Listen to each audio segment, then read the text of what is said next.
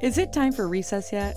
I'm so glad you found time to join us here on the Childcare Director's Chair, where Erica Saccoccio shares her best practices that she's refined through her passion of directing childcare centers over the last 23 years. From parenting interaction, systems to save you time, money, and stress, to profitability. She shares it all from the Childcare Director's Chair. Hey guys, Erica Saccoccio here with the Childcare Director's Chair podcast. And we have part 2 of an interview with Avangela Childs, author, coach, childcare business owner, advocate for communities. So welcome back to the show. We are going to talk today a little bit about legacy. So for those of you who haven't seen the first episode, I would hop on over, check that out first. Towards the end of our conversation, we started to talk about legacy. So I'd love to expand on that. So let's talk about that. What is legacy? What does that mean? For me, legacy is how you will be remembered when you're no longer here to remind people who you are. That's a pretty good description. I think too, when you think about legacy, I think it's also what you want to leave as that imprint on those that have had, not only the ones that have met you, but people who haven't met you, right? What impacts that second or third or fourth person removed from people who, right? Because there are people who could have made a lasting impression on your life that you've never even met. So I think it's not only the people that we meet, but the people that have had some type of influence or change in their life due to something we've done or said or our work. So talk to me a little bit about your journey on what you're hoping to do in terms of leaving a legacy with what you're sharing now with your book. Well, with my book, my hope is that childcare business leaders take the time to reconnect with who they are and how they can truly impact the community that they serve. Forgive me. It's so often that we think about, the curriculum, and we think about how cute our facilities are, and we think about, enrollment, and we think about the day-to-day things, but we don't often sit and think of what happens outside of the four walls of our building. And for me, I feel like that is so vital to be interconnected within the community so that your children have an extended network of support. Can you share some examples of how you do that in your program? Yeah. In our program, we were connected to the schools. We had a relationship with local business owners. We did giveaways. There was this organization called Communities in Schools, and so they were really connected with how the community connected to the children in the school. So the children didn't even have to be enrolled in our program if they were located in the neighborhood in which the children that we serve. Then we were able to serve them in other capacities. So even tutoring or showing up for different parent workshops for the parents in the community, because all of these parents and adults touch the children that you serve. Yeah, so if somebody is maybe a new child care director and isn't sure how to get started, what would you recommend? How do they start to make these connections? Well, I would say figure out what problem it is that you want to solve in the world first. Think about what your purpose is. Why are you starting this child care facility for real? You know what I mean? If you don't have a reason, sit with yourself and figure it out and come up with one. And because you can always serve a higher purpose than yourself. You know what I mean? If you started a child care center just for the money, you got tricked. But so just figure out your real purpose. If you truly love children, what is it about children that you want to help them with? And then connect to those organizations in the community that also service those same children in some capacity. So what we did was we wanted to provide food for our children. A lot of in my community, we have a very high percentage of children that are below the poverty line. Their families are below the poverty line. So what we would do is their basic needs, we would connect to those organizations that already service them. So the organizations like the food banks, we connected to programs that gave clothes, shelter, programs that we connected to a women's shelter for battered women. We even created a scholarship program, and it helped increase our enrollment, but those parents got a scholarship. And we also had that relationship with that organization. So we provided parenting classes and things like that to the women that came to that facility. So we just pretty much aligned ourselves with the organizations that thought like us. You know what I mean? So Yeah. Google search, going out into the communities, going to the different community events that have vendors, going out, letting people, introducing yourself, getting to know these people, going to your local chamber and going to those meetings and meeting people and letting them know what it is that you were purposed in the world to do and how you can service them. A lot of times people go to network meetings and they're like, me, me, me, me, me. No, go and see how you can serve.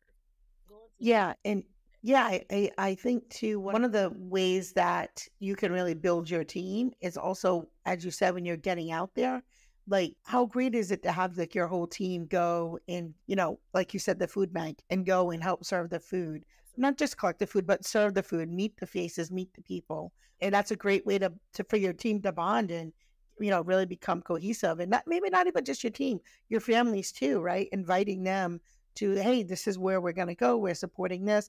You want to come as well. Maybe they're going to go plant flowers at the women's shelter, or there's so many ways. The after school children make teddy bears and take them to the local children's cancer facility. You can do so much. Yeah. The elderly people come and do crocheting or something with the kids. Mm-hmm. There's so many ways to connect to the community. You just have to want to in order to sit down and think about how to execute it, and you can. Let me ask you, and this might seem like a random question, I'm just kind of interested really. How far is your home from your childcare center? Oh, okay. So I'm in the country. So Okay. so everything is like so close. So it may be 15, maybe 20 minutes. Okay. I knew that was going to be the answer. That's why I asked it. Two of my centers are literally and maybe a mile from my house. Oh, wow. And one might be, I don't know, maybe a mile and a half. But I feel like if you live in the community where your center is, you have a pretty good pulse on your community. So you don't have to really work really hard to figure it out. So that's why I asked that. What your parents complain about. Yes. People complain about things all the time, and they would talk to me because they felt comfortable. Yeah. And that water cooler talk, as they say. You find out, okay, my parents this is happening with my parents. We did whole credit repair workshops with my parents. Wow, that's good. Yeah. They bought homes. They got their first credit cards, but we were that type of facility. You know what I mean? Because that's what we wanted to do. Now, not every facility has parents that are impoverished. Let's be clear. Not everybody is going through that, but I guarantee you, your parents have their own set of issues. Okay. And when you're looking at what, that's what entrepreneurs do, that you look to solve a problem. Yeah. So if you're looking to add an extra stream of income, listen to what your parents are complaining about. Yeah. Yeah. If all of your parents are overworked and tired by Friday and they don't feel like cooking or cleaning, maybe you provide a meal for them on Friday. Yeah. You know what I mean? And that's an extra way to, increase your income. And then if you're going to provide meals, maybe you could look into DoorDashing some of those meals. You know what I mean? Everything is an opportunity, but it's also a service. You know what I mean? Parents need that. They need the support. If you have a lot of single moms, you know what I mean? Like she need to rest. Yeah. So Saturday, maybe a Saturday care once a month, or and again, like you said, something that you can charge for brings you in some additional revenue. But I know a lot of moms that would love a Saturday service so they can, even if you're not doing anything fun, which I hope that you do, but even if you're going grocery shopping without 3 kids is much more much more productive. Yeah, for sure. I think that we partnered with a car detail. Okay. And, we had a lot of moms. So they, most of the time, I'm not saying you can't clean your car as a woman, but I'm saying, most of the time, men are the ones that take out the trash, they wash the car, they change the tires, they do those kind of things. So, to give the women a break, our parents were mostly moms. We did have a lot of dads that came through, but they helped, like for car washes and things like that. The guys would chip in and they would wash the cars for all the moms, and they were so appreciative, and they didn't mind, paying money to get that done. You know what I mean? And when we partnered with the detail shop, I think his basic fee was like $55, and he would give us like a $15 kickback for that. And we literally had to do nothing except let them use the Wow. let them use the facility, and depending on how often you did it, it could make you a little bit of extra money. Yeah. So what do you think the key ingredient is for leadership in early childhood education? Caring about your people. That's the key ingredient. If you care, you'll find a way. Yeah. You know what I mean? You'll find a way. It doesn't even matter what the problem is. If you care, you'll figure it out. So what do you think? Because I am very community based, but we know not all centers are, which is, as you said, like one of the things that makes you special, unique, and really stand out. Why do you? Because I think people generally are good people. Why do you think so many programs are stuck around this, that aren't able to kind of get to that next level when it comes to building out a legacy? I think that a lot of the time, we do believe heavily in what we're doing in the community, but not everyone is getting that same advice. Not everyone is getting, there are a lot of business leaders that are teaching us to look at the children, as numbers, so you don't get that humanistic, legacy-oriented element in your business. You create a franchise model to sell it, not to connect to it, and so you lose that connection to the people that you serve and forget, you know what I mean, that you are in a service-oriented business. You are there to care. Child care. You are there to care for the people that are there. Yeah, they're paying us. Granted, they are paying us, but we're here to serve them. You know what I mean? That's yeah. What we do. How many locations do you have? Do you have one? Well, we had 2, and we just recently closed one. Yeah, and we have a nonprofit, so we're working. We have a nonprofit. Our nonprofit is I Am Legacy PTCA, and so it's the organization that was kind of birthed from all of the services that we were providing our community. And so now we have a full-blown diaper pantry, give wipes. We do all the things for moms and children that are still in diapers. Okay. Do you guys have like a Head Start program near where you are? Because over here we have a Head Start, which kind of is like kind of an all-encompassing program. Yeah, you do too. We have Head Start. We have pre-K. I get a lot of places call it UPK, Universal Pre-K, but yeah, Georgia's had pre-K for a while. Okay. And how has that impacted what you guys do, or not at all? Honestly, it's been here for so long. When I decided I wanted my own childcare center, it was already a part of the plan. Okay. It's like, yeah, what you got to do, because it's here. It's been here for us. Yeah, sure. I mean, it's here for sure. It's not going anywhere, and I would beg to say within 5 to 6 years, it's going to be everywhere, I would imagine. We took the fact that they exist, we didn't take that, even though we could look at it as dipping into our market, which quite frankly it does, because we service a low income parents, right? But also we just cranked up our after school program. Gotcha. And I do. I do. Yeah. So in your experience, what would you say your program, what would be the biggest challenges that you guys have faced at your program itself? Well, I say initially, it was learning how to weed out people that did not connect to our purpose. You know what I mean? Like I do. Yeah. our interview processes became very much so extensive. Just to weed out the people that did not connect, because not everybody is a good fit. And I think that a lot of the time, child care centers, we get into the habit of just hiring because we need the person, even if they're qualified on paper, connected. So we wanted you to be qualified. Yeah, that's a plus. But we Yeah. to be connected to our purpose, so that even if you weren't qualified, you can become qualified. I can train you, get you trained, but I can't necessarily cultivate your heart. Yeah. Oh, inspire that I can do. I can inspire you stories. I can share with you things that we've done and how we've impacted this parent and that child. But if you don't care, yeah, can do.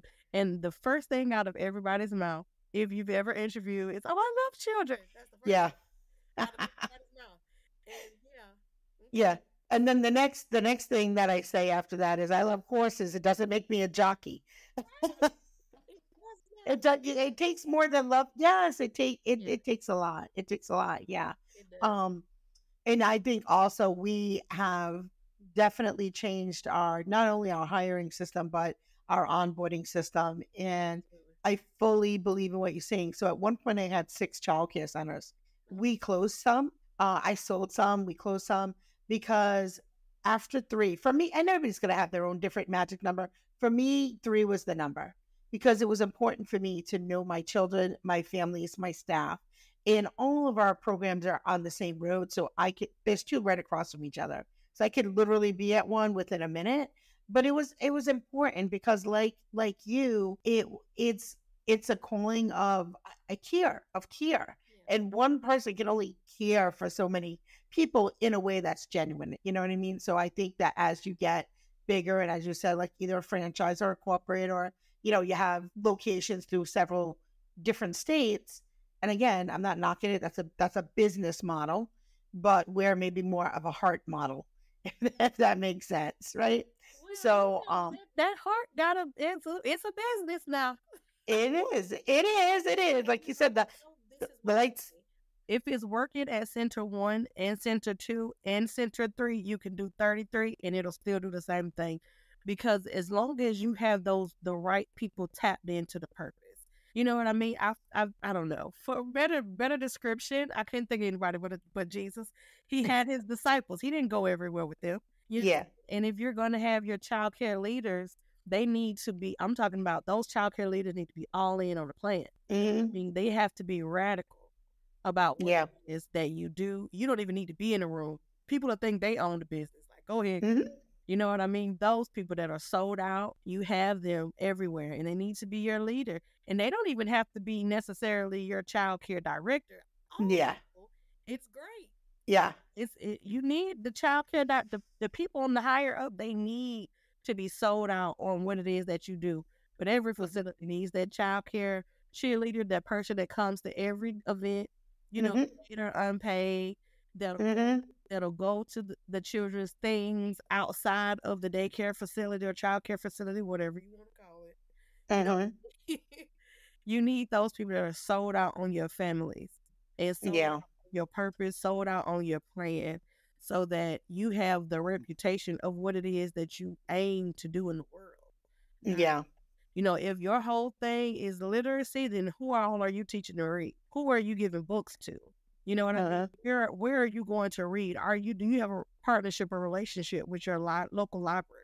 Library, yeah. If your children are transitioning into kindergarten, do you volunteer in their classroom to make sure that they have that transitional period?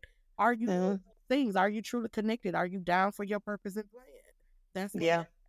Yeah, for sure. We have our kindergarten teacher, Miss Wade, who is at the local school. She actually comes to our center and talks with the parents about what to expect in kindergarten. And she shares kind of what it looks like and how it's different than pre-K, and what the parents can expect, what the kids can expect. But there's a little bit of a smooth transition, rather than I'm leaving all these people that I know and love to now go off to all these new folks. So I totally get that. So, you talk a lot about excellence and legacy. Where do people who feel a little lost, where do they go? Where do they find it? And how do they implement it? That's a loaded question, but I just curious, like you said, finding these people who are gonna be radical and run your center the way that you want it to, that aligns with your vision. Like, where do people start? Maybe where do they find those people? How do they make those people? Tell us more. You're going to have to go out into your community. You're going to have to, first of all, stop copying and pasting your job listing. You know what I mean? Talk about what it is that you're passionate about. Talk about what it is that your team is doing. Go out into the community and tell people who you are. Tell people you're looking for people that are in alignment with what it is that you care about. What are your core values? What is your mission? What is your vision? What are you seeking to do for real? Yeah. I mean, what are you seeking to do? Because you ain't going to get nobody radical about anything if you ain't radical yourself. You can't just copy and paste. But people do it all the time. They just Google, No, you're right. For early child care teachers. Yeah. You paste it and drop it in Indeed and hope Indeed works. And it's just not. Yeah. You're going to get a You're lot right. of people come through your door. You're right. If you're looking to make excellence and have excellence, that isn't going to be the way. And not everybody. I'm telling you, I hired somebody. I was in the drive-thru at a hot dog stand, and I'm so serious. I had such a good experience. It blew my mind. I was like, this lady can you come work for me, please? Her customer service, her bedside manner in a freaking hot dog stand. Okay? I'm like, you have to have your eyes, your ears open to everybody. Because people just have that thing. Yes. You hear it. You do know when you hear it. Absolutely. Work for me. How much they pay you? I know. I had a girl who came in the other day for an interview, and she had a portfolio with her, and I just about fell out my chair. I was like, oh my God, someone who gets it. Like, I can't remember the last time somebody came with like a portfolio and, had all of her certifications in there, samples of her work, her resume, pictures of her engaged with children. Like, she was ready. And I was like, wow, it was so refreshing. Like, you knew this was somebody who was serious about what she was doing. She was serious about teaching and also proud of the work that she was doing too, right? Because anybody come in and be like, here's my degree. But like you said, that doesn't always mean anything, right? But it was the cultivation of all of it. Of, I've been doing this for 7 years, and here is, some of the work with my kids, and here, so you could see it and you could hear it in her voice. She was so excited. And you know what she said to me? And it's funny, like what you said about the copy and paste. She said, I've been on a couple of interviews where I brought this portfolio, and several of the people didn't even look at it. Like, they didn't even care. And I was like, oh my God, I was ready to throw a parade. I was like, oh, I can't even remember last time somebody walked in on an interview with a portfolio. It was great. So yeah, I think, it's finding those sparks in a sea of minutia. My process was crazy. It's always been weird. I hardly ever ask questions relevant to the classroom. Yeah. You know what I mean? Yeah, because you're trying to see who they are as a person. Yeah. I intentionally make my interviews long because if I see you watching your watch, I tell you, cancel your date. You know what I mean? Because I know that a key component in childcare and what makes a really great childcare teacher is patience. You know what I mean? And so I would try their patience the entire interview. I just did. Why are you asking them that weird question to see if they'll respond to me in a way that is either condescending? They don't take me serious, especially if I'm going to be your boss. Are you going to insult me in this interview because I'm asking you a question you don't understand? Because when you throw people off their game, then they have more of an opportunity to show you who they really are. Yeah. I couldn't afford to put the wrong person in my class. You know what I mean? I do. Yeah. Like, we're not going to mess up her culture. You're not going to hurt my children.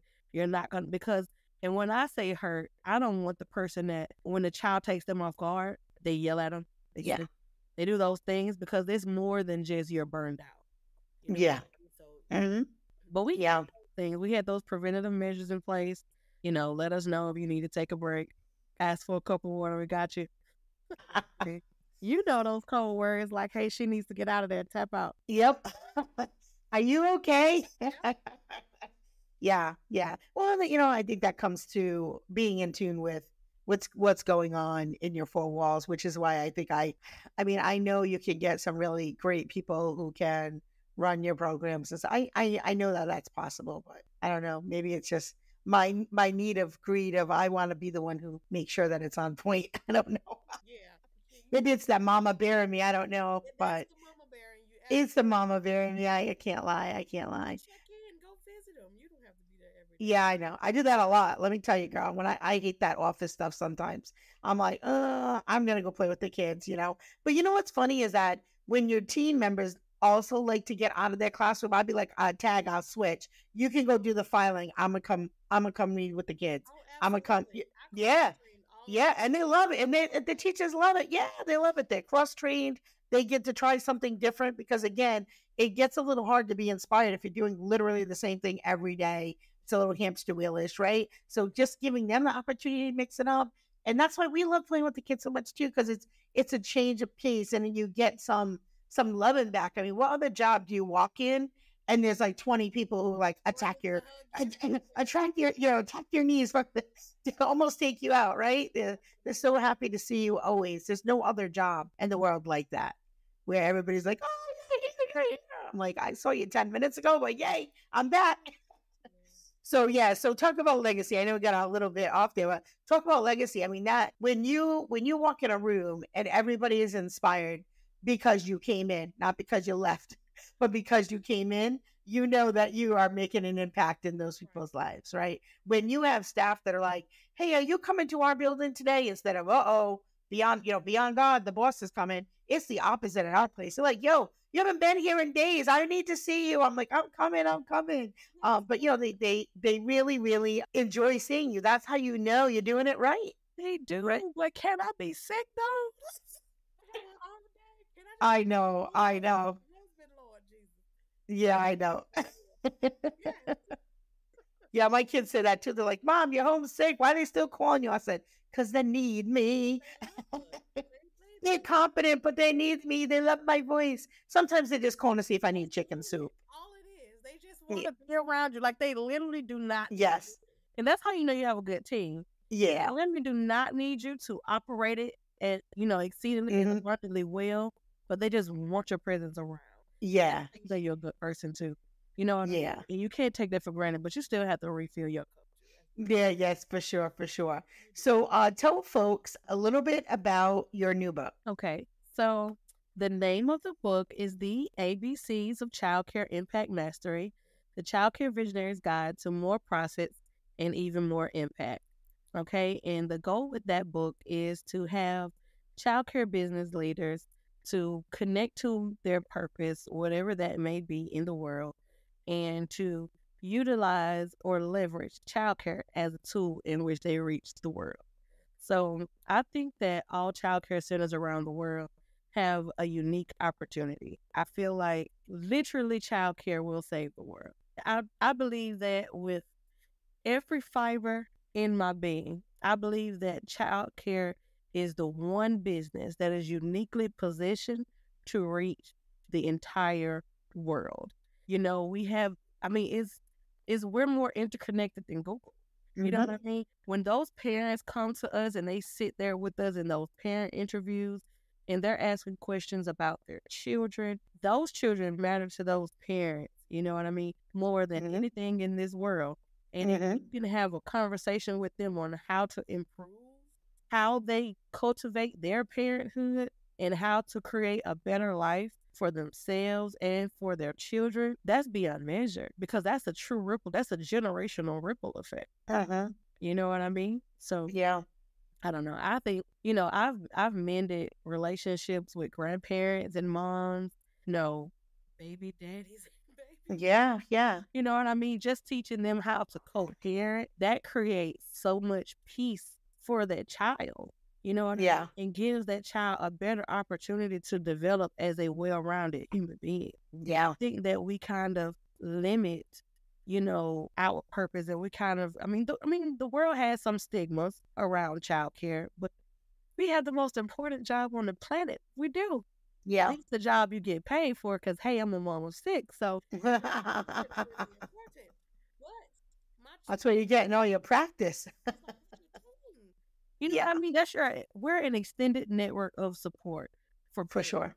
You know, Yeah. I mean, and even though they're paying us to do it, you know what I mean? The majority, if I itemized everything I did for my parents, it'd blow out the water. You know what I mean? But that's what I feel like I'm ordained in purpose to do. So if you're going to connect to families, if you're going to rear children, you're literally cultivating the future minds of the world, how these children think, how they are emotionally developed. You know what I mean? The amount that a child feels secure. Do you know that children's brain cells develop at different levels based on how safe they feel as a child? You know what I mean?